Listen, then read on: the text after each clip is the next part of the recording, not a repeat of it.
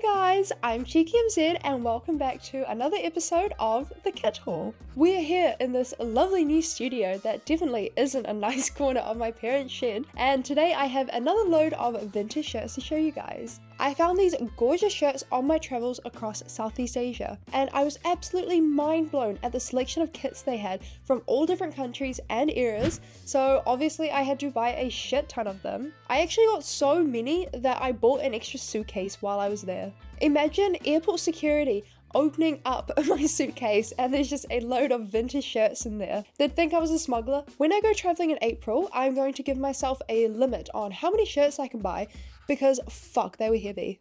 My collection is actually getting a bit out of hand now. I think I counted 72 the last time I checked. I've gotten a bit obsessed. I have a bit of a problem with collecting things. It seems we both got autism, haven't we? Also, I'm kind of thinking about starting a new series where I design and create my own vintage-inspired football shirts. Like, I have no idea how to even start, but I think it would be cool to vlog the process and design my own custom kits. I've got so many ideas, so many. Anyway, let me know down below which shirt was your favorite, and don't forget to like and subscribe if you enjoy this content. And follow my other socials if you want to see more.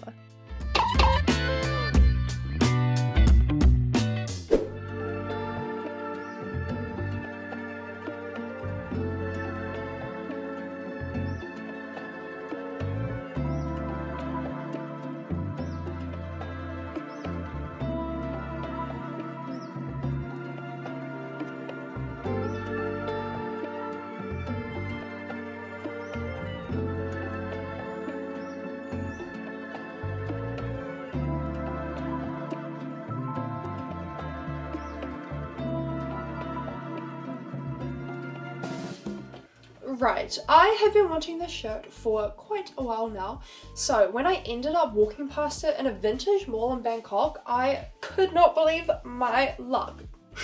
Look at it guys, all glossy and shit.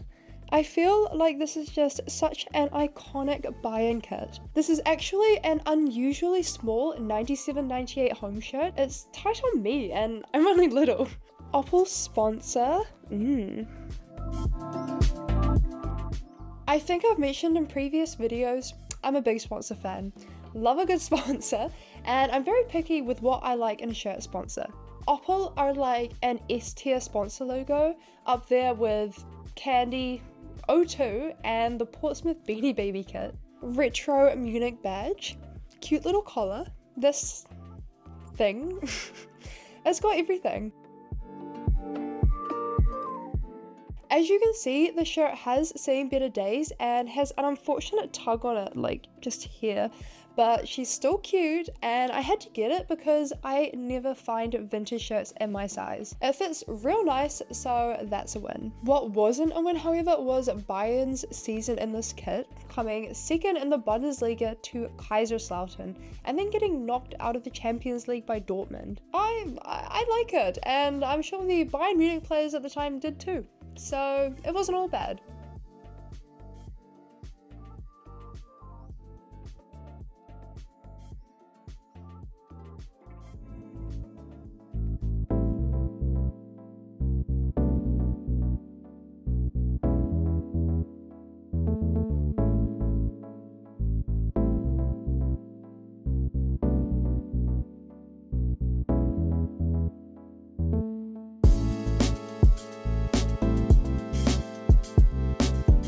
So this shirt is actually so cool.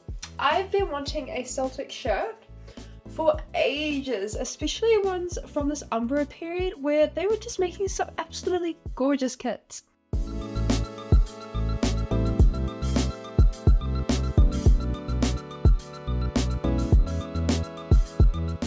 This is definitely one for the rack. Love it, love the way it looks. Don't really love how it looks on me. The lime green against the black is such a cool color combo. The faded Celtic clovers in the background are also a really nice touch. I also love the badge in the middle with the big Umbra logo. I think they did such a good job on this one.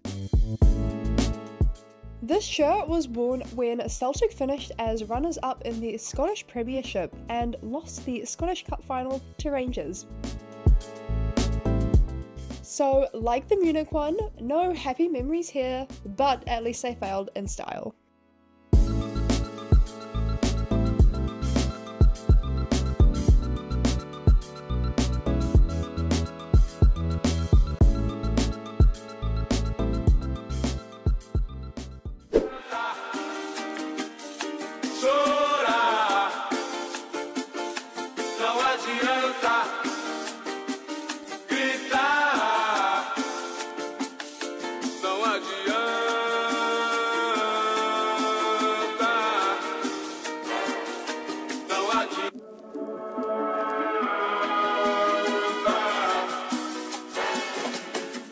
Okay, so I had a bit of confusion trying to figure out what this shirt actually was. There were a lot of mixed opinions on the internet. Some websites said it was the 99-2000 away, some said it was the 2000-2001 third, so somebody was lying to me.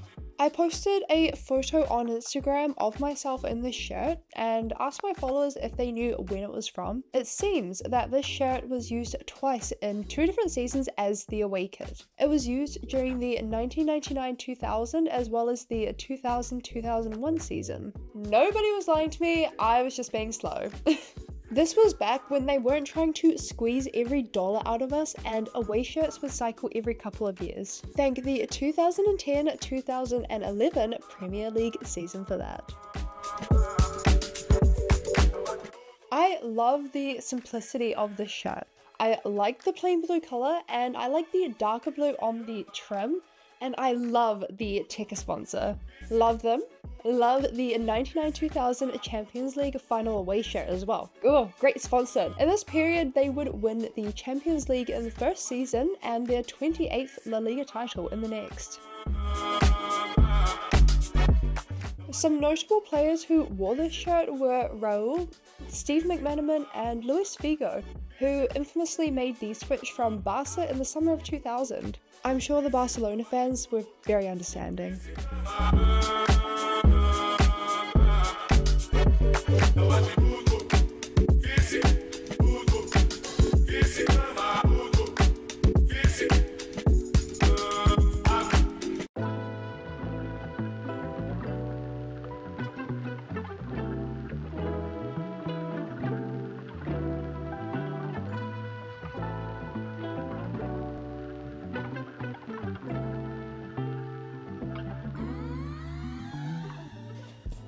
Okay, so I think this one has got to be my favourite shirt in my collection. Yes, more than the Fiorentina one. It is the Liverpool 89-91 home kit. This shirt is such a classic, and when I saw it on Throwback Jerseys, I snapped it up so fast. The Candy logo is such an iconic Liverpool sponsor. I always wondered what Candy was. Like, what do they do? What do they sell? Something cool, surely. Fridges! Candy sell fridges. So, I guess it was something cool after all. It's always such a hard toss-up between Carlsberg and Candy for my favourite sponsor logo, but I think I have to go with Candy. This shirt has a really weirdly similar pattern to the Soviet Union kit of that same season, and it feels like someone copied someone because they just look so alike.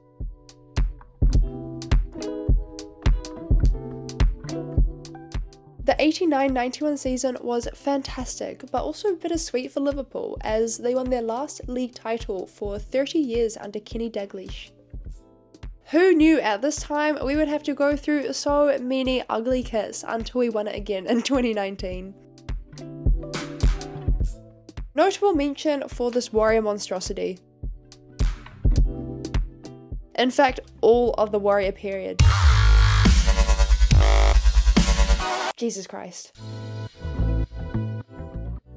There were some real legends who wore this shirt, including John Barnes, Steve McMahon, and Ian Rush. I have to say, I think John Barnes wore this shirt the best.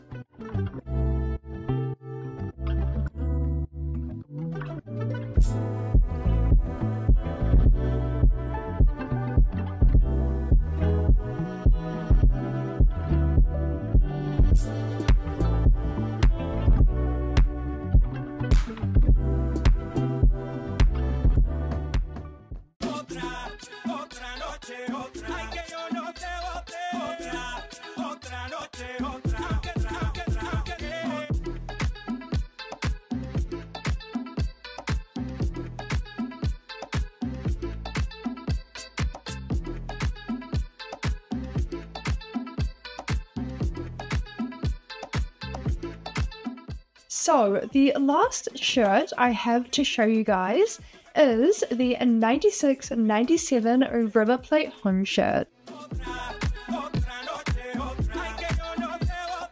I am so aware that I also rock a Boca shirt from time to time, but I just like football shirts. Please don't make me choose a side. This kit is very striking and has such an interesting background.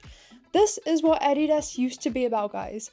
Look at the effort they put into this shirt and compare it to any one of the 24 Euro kits, besides the Tintin one, but I just like Tintin. My favourite thing about this shirt has absolutely got to be the River Plate badges in different shades all over the background. I also love the red sash line and the stripes on the sleeves as well. I think it's such a nice shade of red. Let's not forget about the Quilmes sponsor logo, guys, who are also the Boca sponsors for some reason. Argentinians must just really be into Quilmes beer. If you're an Argentinian watching this, I am not trying to say you're a nation of alcoholics. Please tell me about this beer down in the comments. I love this font of the logo. It is so clean and I think it has to be in my top 5 sponsors now.